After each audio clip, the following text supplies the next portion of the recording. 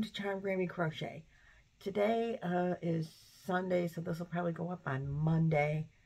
And so welcome to the Coke Bottle Room. That's how I'm going to refer to this room when I record in here. Right now, this just happens to be a really good recording space, and I don't have to go up to the third floor. So that's why I've been recording in here. Excuse me. So welcome. If you are new, I appreciate you being here. I hope you continue to come back. If you're an old friend, thanks for coming back. I appreciate that. Today we just have some catch-up and some, what am I doing today? And Knit Happens and just a few chit-chatty things. So, first, if you like what's going on here, please like and subscribe and comment and all of those things. I do reply to all the comments, even if it's just with a heart. I do read them all. And if I have something to add, I add, answer, you know, whatever that requires. Let me see if this is better if I open this curtain up a little more. I don't know. It makes it dark for me. I can't tell if it's dark for you. I don't think it changes a whole lot. So I'm going to make it not dark for me so I can see you better. So let's see. Today is, as I said, Sunday, and the girls have been now in their dorm room for a week. We moved them, well, a week and a day today. We moved them in Saturday a week ago. And today I'm taking them their blankets. They're all done. And so Amanda and I, my daughter, we're going to the college. It's not far from here. It's maybe a 15-20 minute drive from my house. So we're going to take the blankets to them this evening. And I'm very excited to do that. And I will take video if I can, and pictures for sure. And, you know, import them into the next video so you guys can see how the girls, you know, their reactions and what the blankets look like together. I haven't seen them all laid out, like, buttoned together either, because they're big. And so I just fold them up and put them in a bag. So we'll button them up and take a picture in their dorm room, and hopefully it'll be real cute. So that's happening today. Excuse me, I left my water bottle downstairs. And let's see what else. Then the rainbow blanket that was my son's, it's packed up in one of those bags I just bought. I'll show you the bags. I got these big, huge bags. This is the last one I have. I'm going to have to order more. They hold so much stuff. So anyway, that rainbow baby blanket, it was in a video or two ago. I think the video is titled, "What Pattern Is This?" And you guys came through. You knew the pattern. Some Madonna, my queen, my mentor, my teacher, she has made several of them. Madonna, I'm telling you, I have read this pattern, and I know I'm going to need help. I was hoping that I could make the blanket big enough to be a Boggy Creek blanket. It says you make it with 3-weight yarn, and you know, it lists different size hooks, but it should make, you know, for different parts of the blanket, I think, or different. It's a blanket, a sweater, and booties all in the same pattern, and the blanket is only 1 page. It's very small print, and I didn't know how to make it larger to print it. I'm going to have to play with that because it's very small print. But a lot of it is, you know, granny square in the center, and then it grows, and then you do other stuff. And so maybe if you used 4-weight yarn, the Boggy Creek blankets have to be 35 to 40 inches wide, 40 to 50 inches long. So you can do a square, because that was a square blanket, you know, like 40 by 40 would fit the parameters. So I don't know if using a 4-weight yarn would make it that much bigger. You know, on a bigger hook, could you just do 4-weight yarn, and this is calling for, I think, like a 3.5 to 4 millimeter. So if you used a 6 and a 4-weight yarn, would that make it big enough, do you think, to go up like 12 inches? Because it does say that this is a 28 inch square blanket. And I really want it to be 40. So I don't know.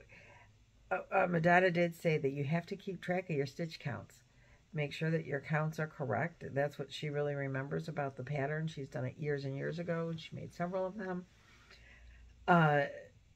So if I, like, make the granny square bigger in the middle, then everything gets bigger. And you could make the blanket bigger that way. I just don't know if I could figure out how to, you know, can always add more rounds of border at the end, I reckon. So if I go with a 4-weight yarn, and I didn't, and a bigger hook, I'm going to try that when I'm feeling really ambitious. It's not going to be this week, I can tell you that. Anyway, it's called the Crochet Rainbow Set, Blanket, Jacket, and Booties, and it is available on Ravelry. I paid, I think it was $5.99 plus tax for the download for all 3 pieces, so I didn't think that was so bad. But like I said, it is very small print. I did not print the picture, but I will try to put the link in the back. And I should have taken the blanket out, but I didn't, so I apologize. I do have pictures of it, of the actual blanket made. I have a whole video, well, not a whole video about it, but I do have a video with it in there, a couple of videos back. So please check that out if you want to see the blanket, or go to Ravelry, because I'm going to try to link it in the description box below. So that is a project that I want to make. And thank you all so much for the help, because that's very cool. You guys knew right off. I'm like, wow. So let's see, that's the rainbow blanket and the girls. So then we have the Double Duck Dare. I'm not going to quack in your ear today, but here is the quacker. Laura from Mad Mimi's Crochet and Farming. Oh, and by the way, Madonna has a channel. If you don't know her, I don't know where you've been your whole life, because you're missing out. So do go subscribe to her. I will link her in the description as well. Many of you have come up with the pattern and knew, but Madonna, there's a fly. Madonna, she's the one that, her and Trisha from Mama Swift, they're the ones that really got me into crocheting and teaching me. So visit Trisha as well. I will link her. I better write these people down now. Let's see, now we have Laura, Madonna, Trish, Boggy Creek. Oh, I mentioned that, so let's just really quick hop over to Boggy Creek before we go down with the Double Dog Dare. Boggy Creek is a blanket campaign that we are raising for Boggy Creek Camp in Eustis, Florida. The blankets, as I said, have to be 35 to 40 inches wide, 40 to 50 inches long. It's a camp for chronically ill children. Nancy from She's Got Yarn Too, Billy, the Crafty Floridian, and I are doing a blanket drive because of Nancy's mom, Sue. She started it with her women's group, asking for a few blankets, and then Nancy asked me for a few blankets. Then we asked you all for a few blankets, and it became a thing. And so it's hashtag Boggy Creek 2024 for this year. Last year we raised over 360 blankets, I think. And this year we want to double that and have over 700, 750 would be fabulous. To help us with that, Lynanne from Nina's Knots. If you don't know any of these people, they will all be listed below in the description box. She is saying, send your squares to me, which I am doing. If you have 5x5 squares, if you make them and you don't want to make the entire blanket, If you have a few, to even a lot, but if you have a few for sure, and you're like, yeah, I like making the squares, I hate the drawing, send them to Lynanne. Her channel and her address will be listed in the description box below, and she will join them with others that she's receiving and make blankets. And I think she's going to come with us to donate them because she also lives in Florida, and we will be donating the blankets in February. If you're sending, Lynanne will accept the squares through, I think she said October 15th or October, no, I lied. I think Lynanne is accepting the squares through November 30th. Nancy is accepting blankets through January 30th. You know, have them to us by then, so to her by then. You can send them to me if it's, or if you live in my area, we can even meet and pick them up, meet for lunch or whatever, and I'll pick them up for you. Because I'm driving to Florida for us to deliver. I mean, we're vacationing in Florida this winter, and so I can drive them down if we're, you know, not too far away from each other. I'm in the greater Cleveland area. I'll be glad to pick up your blankets and take them down there. And now my good friend Laura from Mad Mimi's Crochet and Farming is doing the Double Duck Dare. If you send 17 5x5 squares made hopefully of acrylic. Yeah, I think she's only asking for acrylic. 5x5 acrylic granny squares. If you send them to Lynanne and you put a little note in there that this is the Double Duck Dare, Laura sent me Double Duck Dare, and you say quack quack, for every 17 you send in, because Laura is an oddball duck.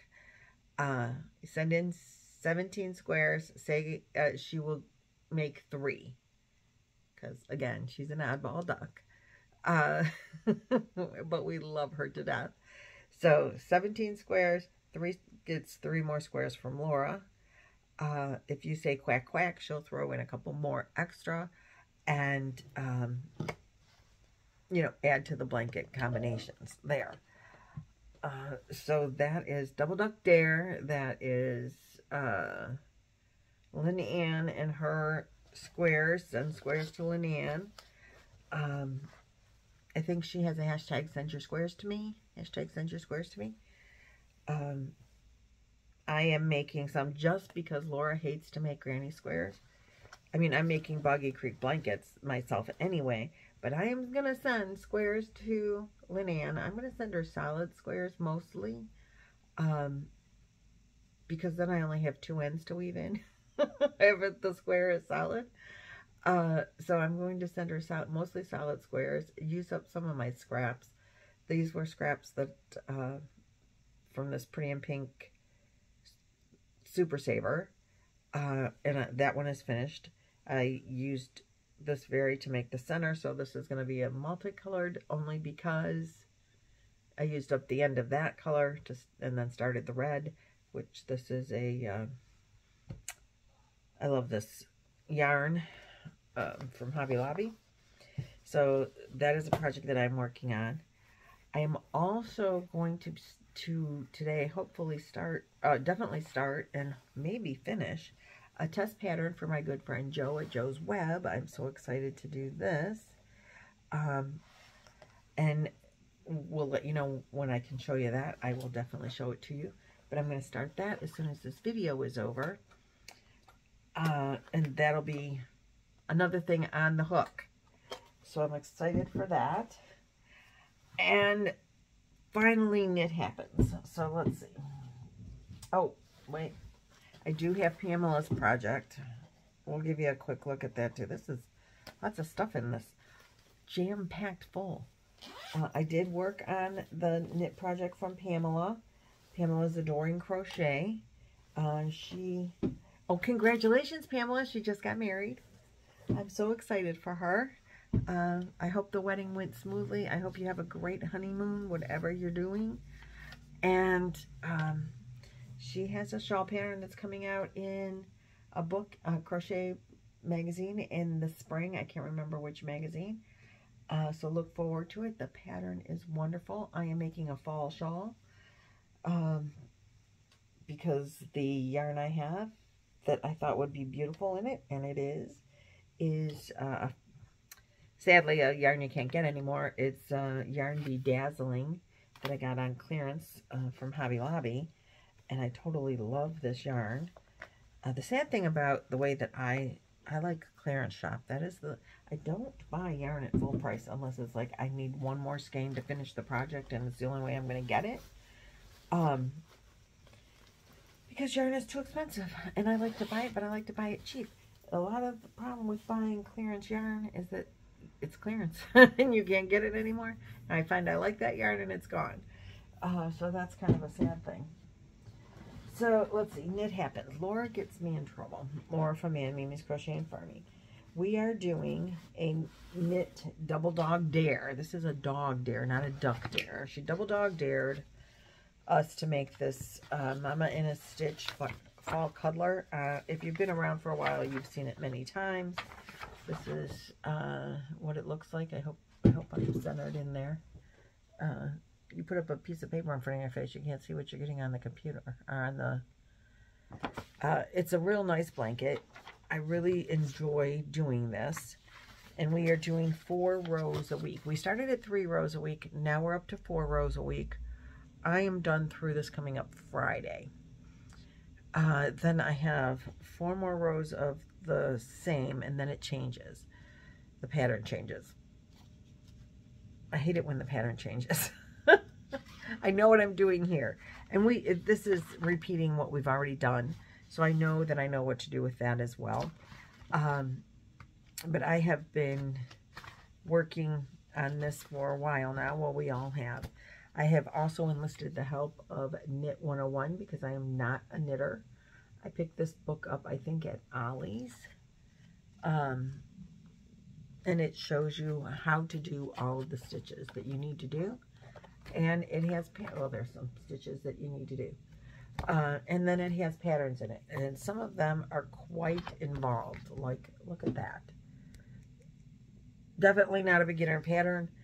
But then it has, I think this one would be relatively easy for a sweater. You know, but it's got hats and fingerless gloves and other such. Nice book. I like it. It's been very helpful, along with some tutorials, several million people that I watched. And this is the blanket. Now, I will not give this blanket away because it definitely has mistakes in it, like everywhere. It's the first thing that I've ever knitted, and I love it. And I don't know if you're looking at the front. Oh, this is the front. So this is all what we're doing right now. Since you've seen it, I've added 8 rows of the knit one side, purl the other side, and it gives you that stitch, which has a name, garter or stockinette. Sorry, I can't remember which is which. Then you've got the opposite stitch in here too, which is one is garter where you get the V's on the one side, and one is stockinette where it's bumpy on both sides, right? I think I got that part right. But I'm really enjoying it. It has a built-in border. I'm using another clearance yarn, which I totally love. It is Yarn Bee, Baby Bee, lots of dots. It's a 5-weight yarn. Now this blanket pattern said use a 6-weight. I didn't have a 6-weight. So the blanket is not 35 inches wide. It's not as big as what the pattern says it's going to be because I'm using a smaller yarn. Makes sense. I don't even remember what size the pattern said it was going to be, but it's about 35 inches wide, and you cast on 82 to start with. And I don't know how long it's going to be because it's not done, but I'm liking it a great deal, enough that I wanted to make something similar. But I'm finding that just knitting one side and purling one side is very, almost like therapeutic. you get the movement, you get the, like, you have to think a little bit. I don't have to think a whole lot on how to knit and purl any longer. I know which is which. I'm even learning what they look like when they come off the needles, so that I know if I did the right stitch before I'm, you know, 4 rows later and say, oh, you did that all wrong. I haven't moved up my lifeline. You can see it's way back here, like at the beginning of this part of the pattern. I probably should move it up. I keep talking about moving it up, and then I haven't. I do not know how to, if I drop a stitch, pick it up. Everyone tells me it's not hard, and several people will, you know, I know are available to show me how to do that. If and when I need to do that, I'm hoping I just don't ever need to do that. I do know how to, like, back up a stitch and put it back on if I realize, oh, I just purled and I needed to knit. I do know how to stick it back on my hook and needle and fix that. Like right now, I can even do 1 or 2 stitches. But if I lose a stitch, I'm stopping right there, and I can't fix it until we, you know, I'm gonna need a tutor at that point.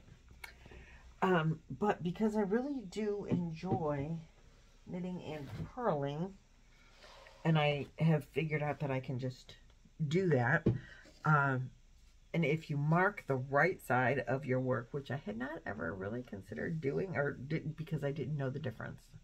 Now I know what I'm looking for, so I know that I can just mark the one side and move on. So I'm excited about that, and know that this is the right side and this is the side that should look like this if I'm just going to knit and purl and knit and purl. So I decided to start another blanket, and this one is for Boggy Creek.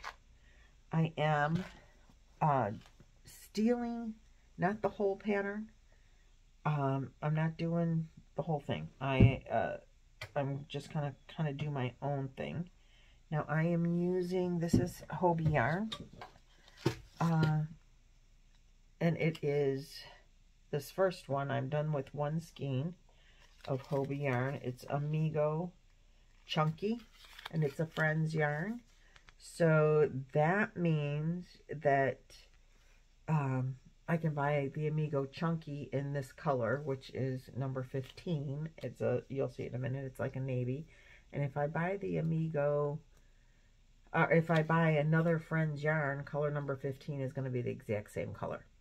Even if it's a chenille, like their Honey Bunny yarn, number 15 will be the same color as this number 15. So if you wanted to mix and match your yarns, but you wanted the color to be the same, but the yarn to be different for different kind of texture, you can do that. If it's a variegated, all the colors in the variegation, you'll be able to get solids to match perfect. So this is, do not fall off my needles. Now these are the needles that have the needles that I'm using on the Chunky Fall Cuddler are clover. I believe they were clover needles, and they have a metal wire. This is a set of interchangeables. I purchased at Michael's when they were on clearance, and they have the plastic wire. I'm not real fond of the plastic wire.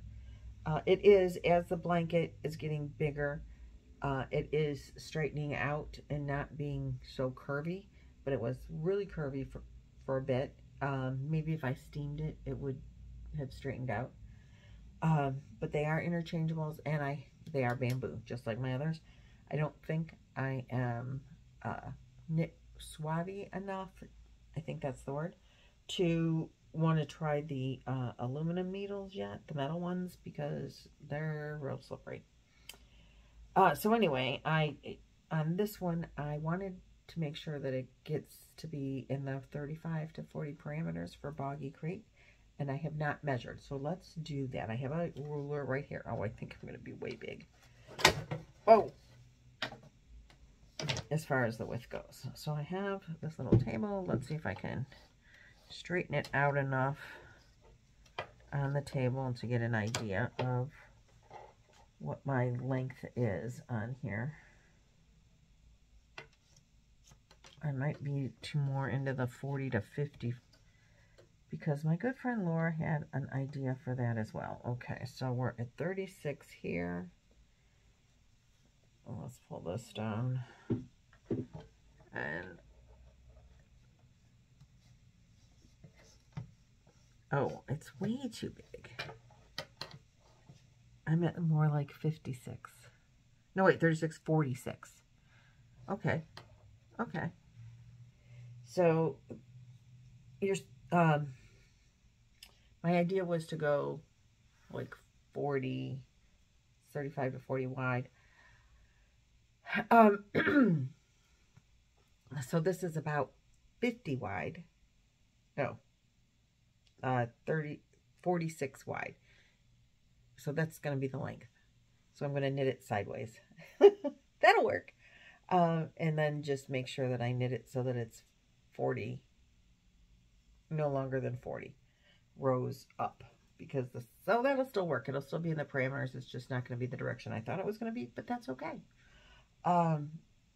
So 46 and 1 skein got me, oh, you're looking at the back. Let's show you the front. So this got me, oh, there we go. It's hard to see because it's dark yarn, but there's bumpies where you're knitting one side, no, knitting the whole thing on this bumpy section here at the bottom where the stitch marker is. And then here is knit a section, knit a row, purl a row, so you get the V's. Might be a little hard to see in the dark yarn, but I'm going to tell you guys, if you are knitting, if you are crocheters only, and you hate crocheting with dark yarn because you can't see the stitches, when you knit, dark yarn doesn't matter, because your stitches are all on your needle, so you know exactly where to put your needles. You don't have that, oh, it's on dark yarn and I can't see it. I haven't had that issue with this at all. I don't have to have super bright lights. I crocheted this, or knitted. I knitted on this around the campfire under yellow bug lights and had no problem. I ran out of yarn, so I had to stop. So next color is going to be a lighter blue. And I'm going to do that until that yarn stops. And hopefully I have the navy. I had 2 skeins of the navy. I have 2 skeins of a light blue, 2 skeins of a green, and then I have 1 skein of cream. So my plan was to do the navy, 1 of each, cream in the middle, and then reverse it out. So it would be, you know, just stripes, big wide sections. Well, like that wide of a section of each color, and hopefully that'll make the 40 inches I need for the next side. And that is all I have for you today. Hold on just 1 second. Oh, darn, I got a phone call and it shut off my video. So sorry about that. But I was at the end anyway, so I just want to say goodbye. I am going to go make a test pattern. I'm so excited about that. I'm going to try a yarn that I haven't ever liked working with before, but I think it might be good for this pattern. So cross your fingers. If not, I have alternates, so no problem there. But I promised that I would get that going today. And so that is next on my agenda. I just, while I was on the phone, took out my next color of yarn. I'll show it to you real quick. For my Boggy Creek Knit Happens blanket. It is the Amigo Chunky in this color. So this is what's going to go next. And we'll do that one until it runs out. I'm going to end it on an even row though, so I don't want no Joe CD going wacko on me. I want it to end on the ends, so I don't know if knitting a row and then purling a row takes up more yarn or less yarn than knitting all the way across both sides. So we'll find out. Doesn't matter either way. There's not going to be like, oh, I'm not going to be as OCD about it as, oh, I've got 15 rows of this and I have to have 15 rows of that. If I've got 20 rows of yarn, it's going 20 rows. It's not going to be that color specific. I don't think it's going to be that much of a difference anyway, because the stitches are pretty much similar.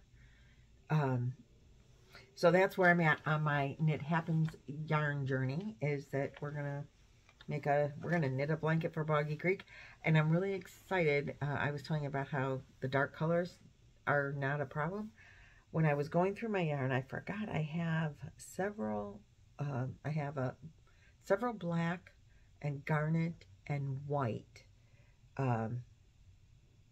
chunky yarns in the big balls, and I think of course the white isn't an issue, but the black is, I'm like been afraid to use it, and I think I have 3 skeins of that. But I might do something similar with the black and the garnet and the white. But I have the big balls, so I can be a little more creative with the placement of the colors. But I'm thinking those might be knit Boggy Break. Those will be knit. Whatever it is, that's going to be knitted. Maybe it'll be a sweater for somebody. Maybe it'll be Boggy Creek blankets. But the black, for sure, is going on the knitting needles and not on a crochet hook. And I'm so excited about that. I have black yarn that I don't like to use. I mean, I can double crochet, single crochet, you know, but like to do stuff that's more than just a straight line, I don't like to use black. Or granny squares is good for black. You know, put it in the space, not an issue. So my living room is never real bright. And so crocheting dark yarn in there, you have to have the neck light, and it's a pain in the rear end. If you ask me, I would go with, give me a lighter color. So I am excited that I don't think knitting with black is going to be much of an issue. So I'm kind of liking that a whole lot. All right, that really and truly is the end of this video. Thank you so much for watching, liking, subscribing, and all of that. And I will see you guys in the next video. Hopefully with some really cool pictures of the girls and their blankies. All right, I'll see you later. Bye.